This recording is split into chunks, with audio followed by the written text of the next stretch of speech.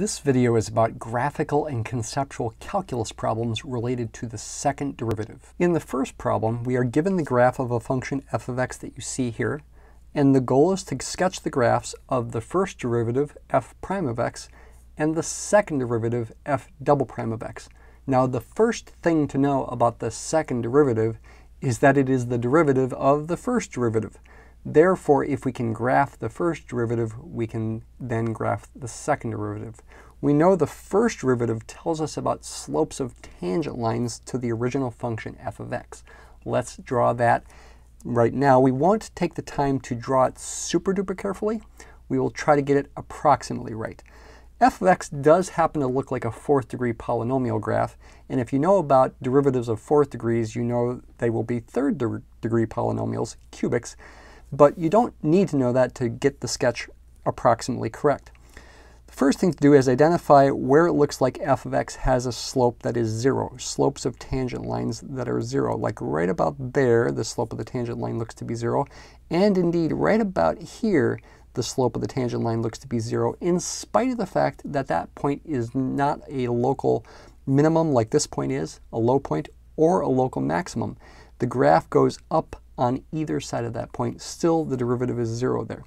That is going to be where the first derivative has a value of 0, right about here and right about here. It looks like -1 and +2. The slope of the tangent lines are negative over here when x is less than -1, but they do get closer and closer to 0. That means the graph of the first derivative must be increasing through negative values coming up towards 0 like that. Could we roughly approximate it? We can do our best. It looks, for example, that you have to be pretty close to -1 before the slope of the tangent line is -1, maybe right about there. So maybe the first derivative goes through that point right about there when x is approximately -1.2 or -1.3. The value of the first derivative is about -1. The slope of the tangent line, perhaps right about here, looks like it's about -2.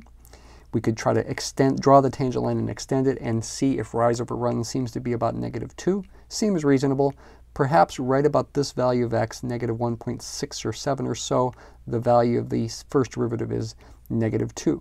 And we'll just go ahead and draw a smooth curve here connecting these dots. The derivative then becomes positive thereafter, though it does touch 0 right there when x is 2. It looks like it reaches some sort of local maximum where the slope of the tangent line here in this region right here is maximized, perhaps right about there, I would guess. That looks like it is perhaps where the slope is maximized. What is the slope of the tangent line there? We could kind of eyeball it, do a rise over run. Looks like the tangent line goes up by a little bit more than 1 there as x increases from 0 to 1. So we would estimate the derivative's value to be slightly higher than 1 when x is about, looks like 0.2 or so. That might be a local maximum value for the derivative. Then it has to come back down towards 0 because now the slopes of tangent lines are getting closer to 0 and they're equal to 0, it looks like at -2. And the graph of the derivative has to just touch the axis there because it has to be positive on either side of 2 before going back up again. Slope of a tangent line is about 1 right there, say, so the value of the derivative would be 1 right about there. Slope of the tangent line might be about 2, say right here, when x is about 3.25 or so, or 3.25, I guess. The derivative would be maybe right about there. And it is a cubic, so in the end, well, okay, if this is a fourth degree, this would be a cubic. In the end, it won't grow as fast as the fourth degree, so probably something about like this is a decent graph to the derivative. So this green graph is the derivative. Now let's go ahead and use that graph to sketch the graph of the second derivative by thinking about slopes of tangents to this graph. And we also want to understand what the second derivative is telling us about the original function. It is telling us something important. But focus on slopes of tangents to the graph of the derivative first. It looks like the slope of the tangent is 0 right about there and 0 right about there. So the output of the second derivative must be 0 here and here. It looks like the first and second derivatives share an x-intercept at 2, where the original function had a derivative of 0 and also something important related to its second derivative. Changing sign is what I'll give you the hint of. Focus now on slopes. Where does the green graph have a slope of 1? Maybe right about here. It might have a slope of 1. So we would estimate the graph of the second derivative of f, which is the first derivative of f prime, to be up to a value of 1 when x is about negative 0.5, about like this here. And then the slope of the green graph might be about 2, say right about there perhaps. Somewhere right around there. Just trying to eyeball it approximately. If indeed the green graph were a cubic, its derivative would be a quadratic, whose graph would be a parabola. And we go up about like this, say. It would have to be negative between here and here because the green graph, the graph of f prime of x, has a negative slope. And that negative slope is most negative, perhaps right around there or so. Actually, if this is a quadratic, it's going to be halfway between the roots. And it looks like the slope might not quite be negative 1, maybe negative 0.7 or something as a guess. So this graph might go down to about negative 0.7 or negative 0.8 or so, somewhere about like that, before coming back up to 0 again at 2, where the green graph has a horizontal tangent. Then the green graph has a positive slope thereafter. We could try to estimate slopes again and get perhaps something about like this.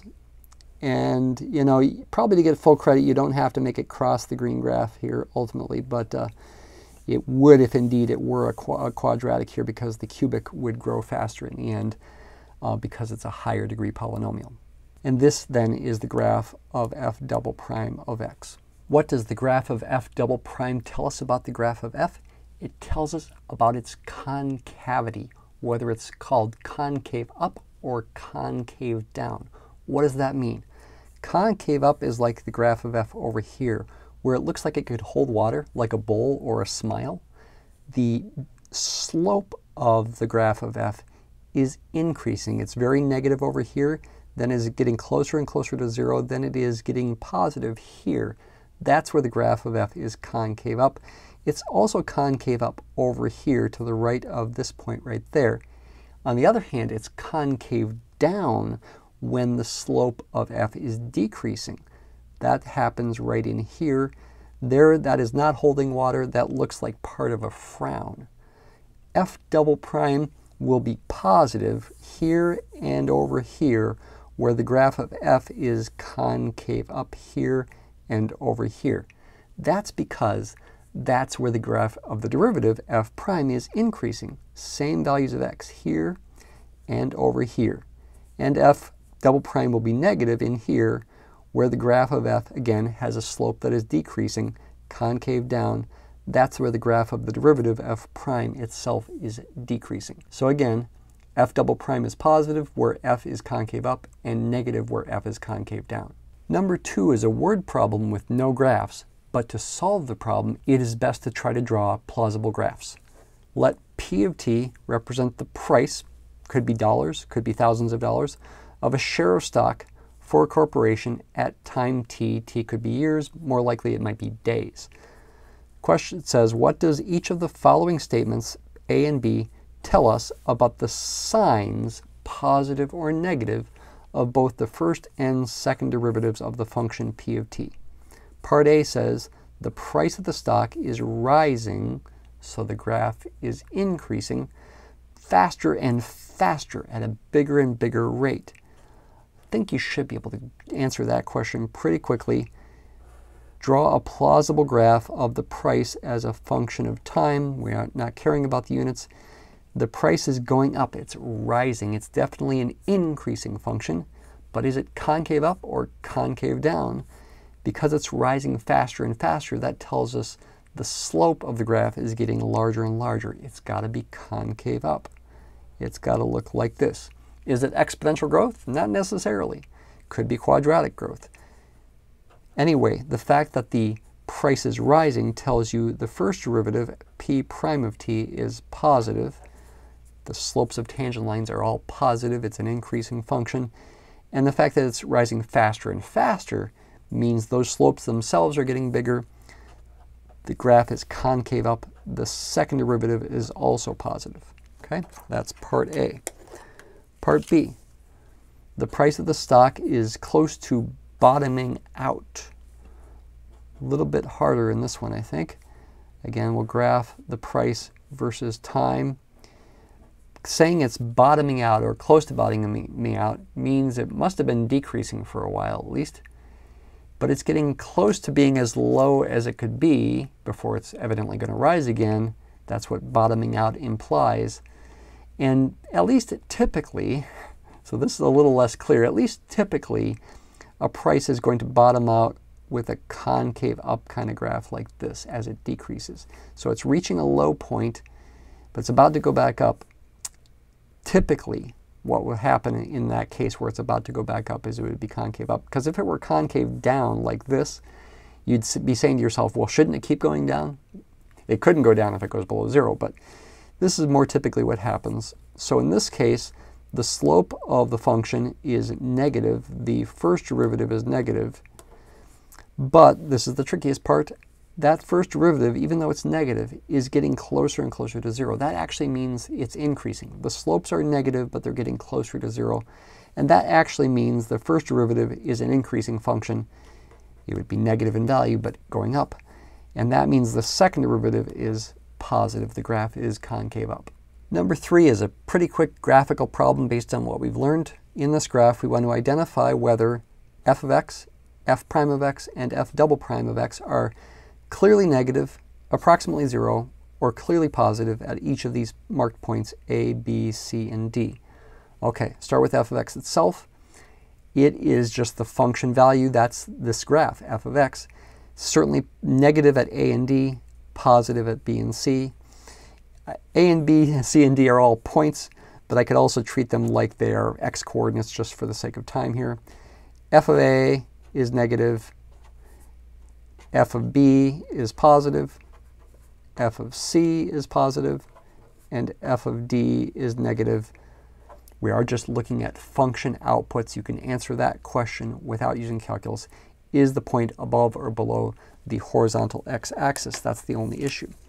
With the first derivative, we are focused on the slopes of tangent lines.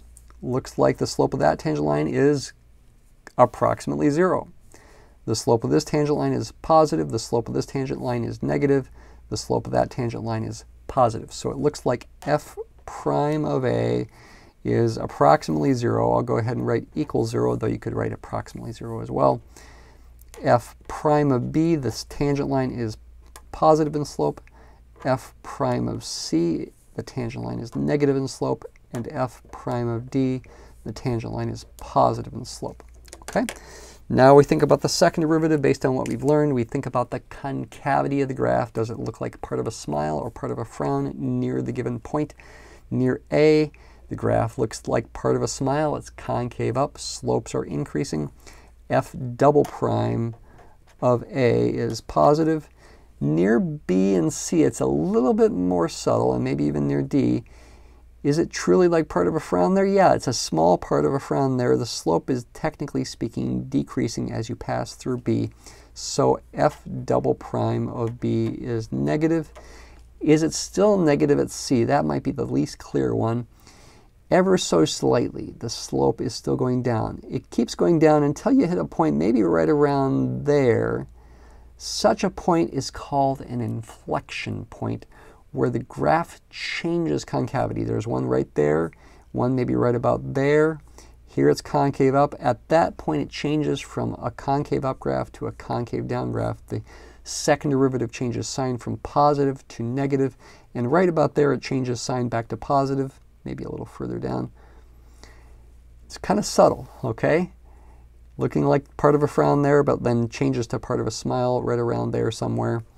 Hard to say exactly where it occurs, but it's pretty clear that f double prime of C is negative. And finally, f double prime of D, we're back to the concave up region. That's back to a positive second derivative. Number 4 is a graphical problem about the physics of motion.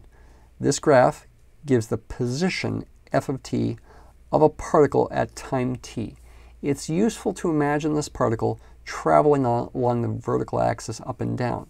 At time 0, it's right there where that's the output of the function f of t being the position. That's a negative position. Position 0 is right there. F of t decreases at first, so that means the object moves down the axis at first as time goes by, reaches a low point at this value of t before going back up again, goes into a positive region where f of t is positive, so it's above the horizontal t-axis at that point, reaches a maximum at this moment in time before coming back down again and approaching 0 as t approaches this value right there. So the motion is like this. Down, turn around, go back up, speed up a bit before slowing down, then turn around, come back down again towards 0. That is the motion we can imagine for this graph. At which of the marked values of t, t1, t2, t3, t4, t5, are the following statements true? Part A, the position is negative. At what of those marked values of t is the position negative? Position is f of t itself, the outputs. When the graph is below the t-axis, that's when the position is negative. So that's t1 and t2. That's where the position f of t is negative. I'll just put a f of t is negative for those values of t. Part B, the velocity is negative. Velocity is the rate of change of position. It can be negative. When we're saying the upward direction here is the positive direction, downward is negative. When the object is moving in the negative direction, that's when the velocity is negative. That's when the slope of this graph is negative. That happens over here. It also happens over here. The object moves down at first. It also, near the end, moved down like that. That's a negative velocity. So it's going to occur where the slope of this graph is negative. At t1, it's negative. Not at t2, not at t3. It is slightly negative at t4 and definitely negative at t5. So the answers are t1, t4, and t5. Those are the values of t where the derivative is negative. Okay, let's part C next. The acceleration is positive. The derivative of position is velocity. The second derivative of position is the acceleration. So the acceleration is going to be positive, therefore, based on what we've talked about already, when this graph, this position graph, is concave up. It's a little tricky to interpret physically, but let's just go ahead and answer where it's concave up. It's concave up certainly here. A little bit subtle there. Is it still concave up there? I would say yes. The inflection point doesn't look like it occurs until right around there. I would say it's positive there as well. Negative there, definitely negative there. And ever so slightly positive here. The inflection point looks like it's right around there. So the answer for where the acceleration is positive looks to be t1, t2 ever so slightly positive, ever so slightly concave up, and t5. t1, t2, and t5. That's where the second derivative is positive. What does that mean, physically speaking? The acceleration is going to be positive most clearly at t2 because you're speeding up as you travel in the positive direction. At this moment in time, the slope of this graph is getting bigger and bigger, ever so slightly. As time goes by, as you're moving upward, you're speeding up. That's positive acceleration. But it's also positive acceleration at t1 and t5 in a less intuitive way. When you're traveling in the negative direction, if at first we're going from here downward, you're actually slowing down traveling in the negative direction. And that actually is a positive acceleration. That's the most confusing thing right there. When you're traveling in the negative direction but slowing down, that's actually a positive acceleration. That happens here. It also happens here. Part D, the position is increasing. F of t is the position. Where is it going up? It's certainly going up at t2. It's going up at t3, and not at t1 or t4 or t5. That corresponds to where the derivative is positive. In part A, or part B, we figured out where the derivative was negative. That was saying where the velocity was negative. In part D, sort of the flip side, but we're also describing it in terms of position instead of velocity. Instead of saying the velocity is positive, we're saying the position is increasing, but they are equivalent here. So the position is going to increase at T2 and T3, which is the opposite answers as part B. Position's increasing, the derivative is positive. And finally, part E, the velocity is decreasing, not the position, the velocity. That would mean the derivative of the velocity is negative. In other words, the second derivative of the position is negative. The acceleration is negative. Where is the acceleration negative? It's the opposite of the answer in part C. It's going to be where the graph is clearly concave down. That occurs at T3 and T4. The answer for E, where the velocity is decreasing, is T3 and T4. The acceleration is negative. F double prime of T is negative at T3 and T4. In our last problem, we're given the graph of a derivative f prime. This is f prime of x, not f of x itself. So it's a little different than the previous problem. At which of the marked values is f of x greatest, f of x least, f prime of x greatest, f prime of x least, f double prime of x greatest, and f double prime of x least? Okay, this is tricky. This is the graph of the derivative. It's especially tricky right away. Parts A and B, you could say, are tricky because they're hinting at integral calculus, actually, instead of differential calculus. This is the graph of f prime, again, not f. But it tells you something about the graph of f. And you could even try to sketch f. I won't. Well, no, or maybe I should, ever so slightly here. Okay, let's sketch the graph of f. The tricky part, though, is there's lots of possibilities for the graph of f. They're all vertical translations of each other, because f prime is telling you slopes of f. It doesn't tell you where f starts. It doesn't tell you if it starts at a negative value or a 0 or a positive value. Let's pretend it starts at a negative value, and I will go ahead and sketch it here. Let's pretend it just starts down here. Okay, but that's arbitrary. I could have started it up here. Its derivative starts out positive and large. It's got a large slope at first. But then the derivative, well, it's always positive. So the slope of f will always be positive. It'll always be increasing. But it gets to be a smaller and smaller slope and has a minimum slope at x2, maybe something like this, before the slope gets bigger and bigger, before having a maximum slope at x3, it looks like, before going back down again in slope to having a minimum slope, but still positive slope at x5 here, and then a positive slope that increases again as f prime increases. Something about like that is the graph of f of x, and again, if I vertically translated this up or down, it would still be a valid, plausible graph for f of x. That helps you answer parts A and B. Part A, f of x is greatest at x6. At these 6 marked values, where is it greatest? It's greatest at x6 because it's an increasing function. Part B, where is it least? It's least at the lowest value of x, x1. Okay? So that's the graph of f. You have to think about the fact that we're given the graph of f prime, therefore we have to infer what the slopes of f are. Because f prime is always positive, the slopes of f are always positive, so f itself is always increasing. It's not straight, though. It's wobbly, like you see here. Concave down and over here, where the graph of f prime is decreasing. Concave up in here, where the graph of f prime is increasing. Then concave down again. Then concave up again. Okay? Part C and D,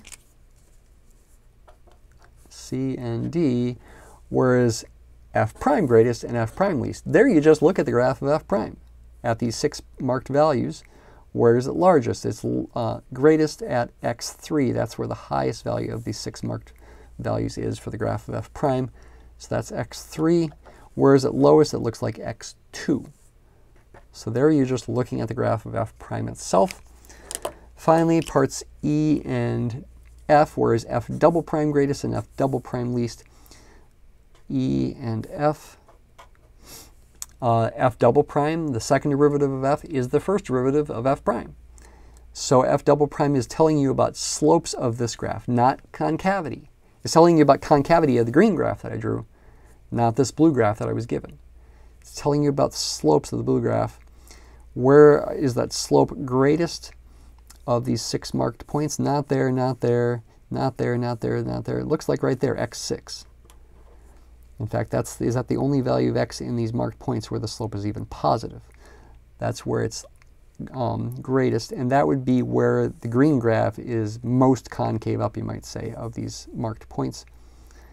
Perhaps, you know, well, that's the only one where it's positive even. Some places it's got an inflection point, like right here, there's an inflection point. Right here, there's an inflection point, and right here, there's an inflection point. The second derivative of the green graph would be 0 at those points, and it's negative, concave down here, and here. Okay, so that's where it's the only place where f double prime of x in those marked points is even positive. Whereas at least that will be where the slope of f prime is most negative. The two choices are x1 and x4, and looking at it, it looks like this is the one where it's most negative, x1. That's where the slope of f prime is most negative. You could say it's where the green graph is most concave down based on the blue graph that we are given. Thanks for watching.